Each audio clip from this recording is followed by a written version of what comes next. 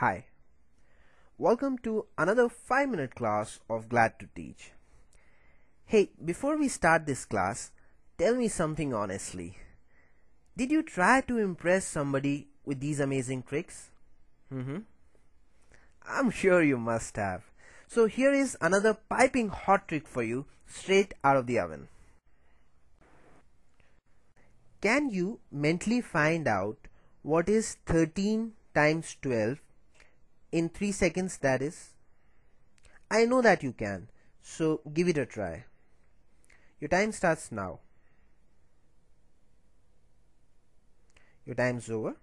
Well, if your answer was 156, then that's terrific because you are calculating faster than the calculator.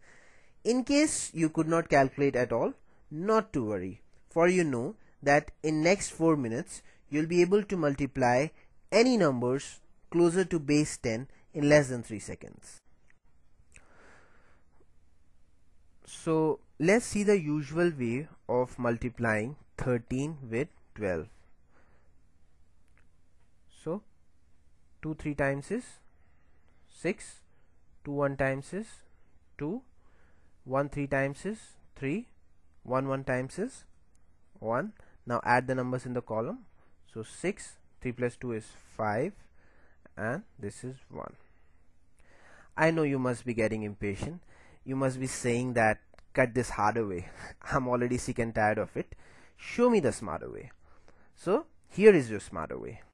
The smarter way of multiplying 13 with 12 is the same base method of multiplication that we learnt in the last class. And yes, you guessed it right. The base here is 10. So since 12 is 2 more than the base, so add this 2, that is this digit, to this entire number. 13 plus 2 is correct, 15. And since base 10 has 1 0, so there is one place more to go. 3 2 times is 6, and that's your answer. Isn't that simple? You bet it is. Okay, so let's take one more example, and this time you try to solve it. Okay, there you go. What is 13 times 13? Okay, so first thing you did was to add this 3 to this entire number. 13 plus 3 is 16, and 3 3 times is 9, so the answer is 169. Isn't that simple? Right. Okay, so let's take one more example, and be careful this time because I'm going to set up a trap for you. What is, let's say, 16 times 12? So add this 2 to 16. 16 plus 2 is 18. Now 6 2 times is 12, and you know that 12 is a 2-digit number. So, and there is only one place here to go, so carry forward 1, write 2 here. So the answer is 192. Isn't it? So this way, see, these are very common operations. No matter what question of mathematics you're trying to solve, you have to multiply the numbers. So if you know these techniques, then you'll be able to multiply quickly and correctly.